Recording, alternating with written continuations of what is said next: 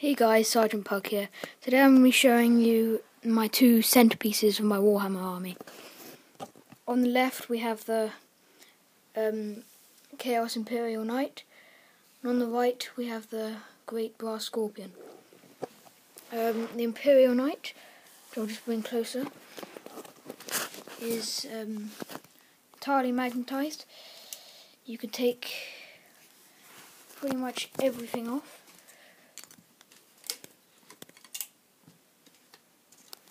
Like so, and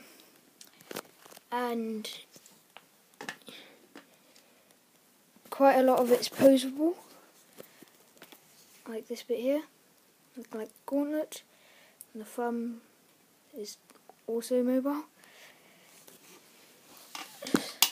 Build that back.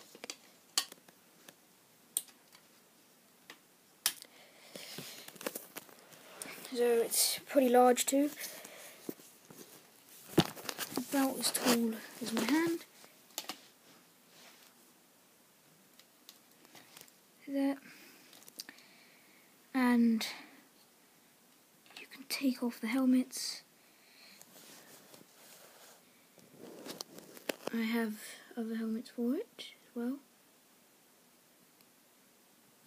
Go grab them.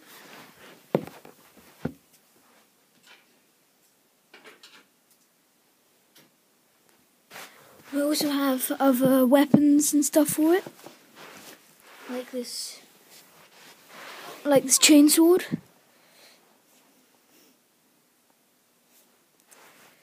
thermal cannon, and missiles.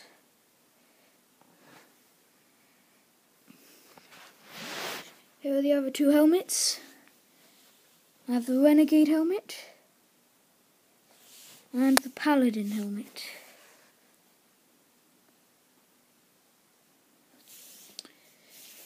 So that's the Imperial Knight done. Go on to the Great Brass Scorpion now.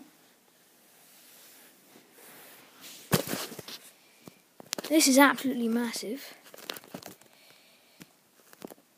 Have a good look at it.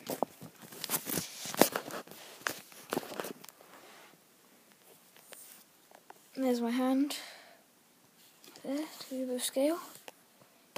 It's incredibly heavy as well, considering what it's made from. And give you a better view all over.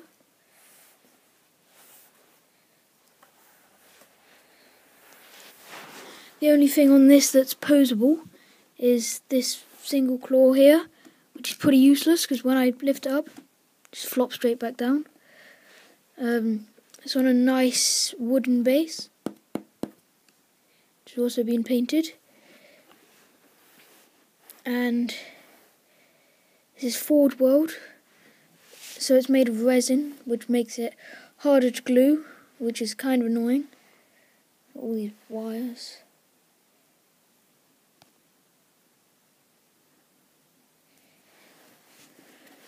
There you go. That is the Forge World Great Brass Scorpion.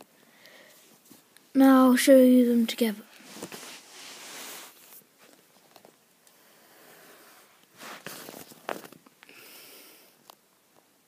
There you go. That's the Imperial Knight and the Great Brass Scorpion. Bye. See you guys next time.